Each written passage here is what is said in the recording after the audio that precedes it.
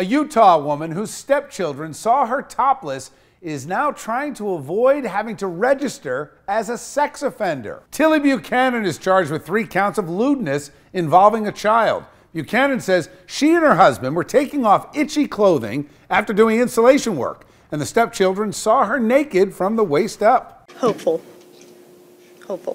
especially given it was in the privacy of my own home.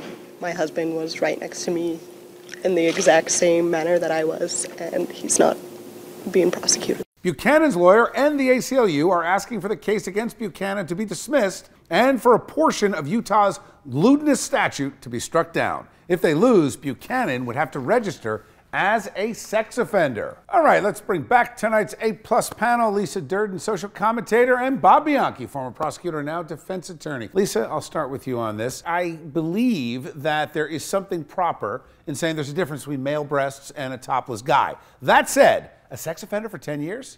Seems a little excessive. Yeah, 2 things. No, I do not think this woman should be arrested and charged as a sex offender. She wasn't molesting the children or raping the children. She wasn't doing anything with the children, sexual or otherwise. But and however, as we say in the hood, that's nasty.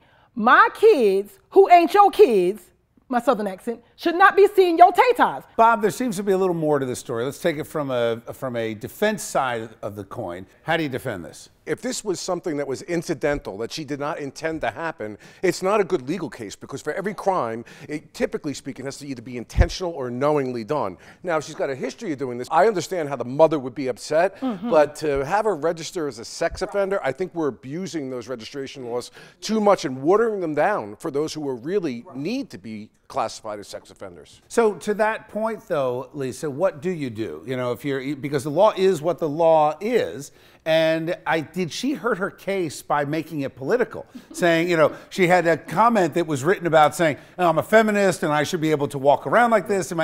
Did she hurt her case by making No, that? I actually agree with her defense, because I think in the state of New York, I don't know if it's all states, but I know in New York, women can legally walk around with our breasts out. I wouldn't do it, but we can. They changed it, what, in the 80s or 90s? Well, I believe it's New York City. New York City or whatever, you can walk around topless. Women typically don't, but we can. So that's a great defense, and they maybe can use that New York City as a part of her case, because she should be able to do it like the husband. Bob, on the other side, did she hurt her case by making it like, hey, I'm a feminist, I got a right to... She did hurt her case, really? because unfortunately that's not the law in that particular jurisdiction, and secondarily, it takes away that part that I did this by accident. It's basically saying I didn't do it by accident. They didn't just see this coincidentally. I have a right to let them see that. I think it's... So she's saying it's purposeful that she did that. Yeah. I get the point, the confusion, the murkiness. Thanks, guys. Yeah.